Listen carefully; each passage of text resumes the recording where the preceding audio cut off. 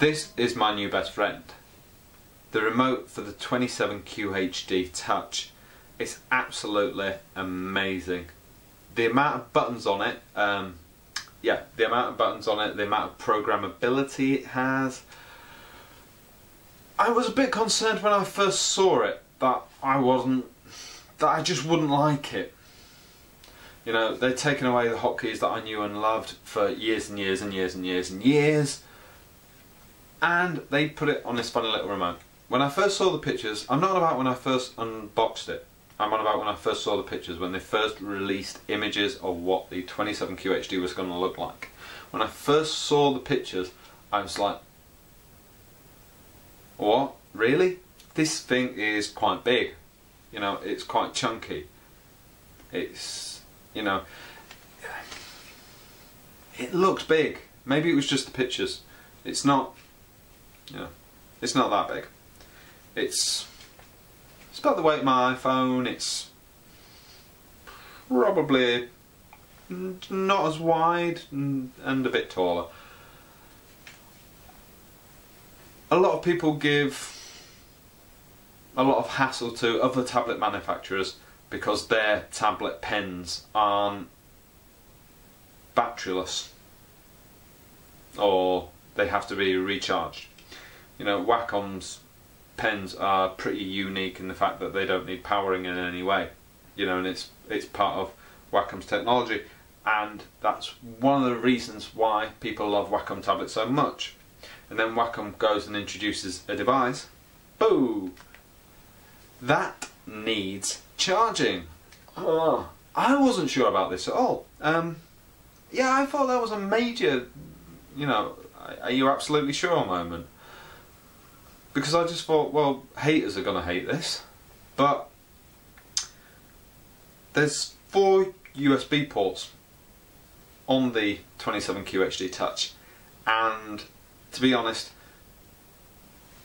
the USB cord goes from there and into the port, and you can still use it the entire time while it's charging.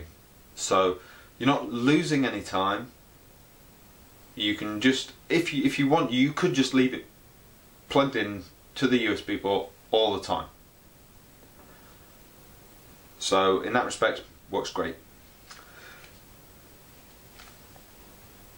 In future, what I would like to see is I'd like to see Wacom actually make this wireless charging, like you get on the new phones nowadays.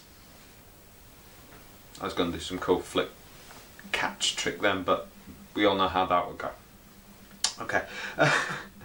But yeah, yeah, it barely needs charging. It uses virtually no battery whatsoever, and it turns itself off if you're not using it. So the absolutely great thing about this though is the sheer amount of things you can program into it. I use a fair amount of shortcuts. I like to do a lot of stuff by hand. I'm fairly old school, I will admit that. But I do use a lot of shortcuts, especially for the different programs that I use, you know. And I've got to say, I ran out of good things to program into this in the end, and I ended up just programming nonsense into it. You know, things that didn't really need at the end of the day, things that I didn't used to have on my old Cintiq. So I've got to say hats off to them for engineering this and for being brave enough to go with this, because if there'd have been 2 models, one would have had this and one would have had the standard hotkeys, I would have probably just gone standard hotkeys. But having tried this, I have to say this is actually far superior. So shame on me for not believing in this sooner.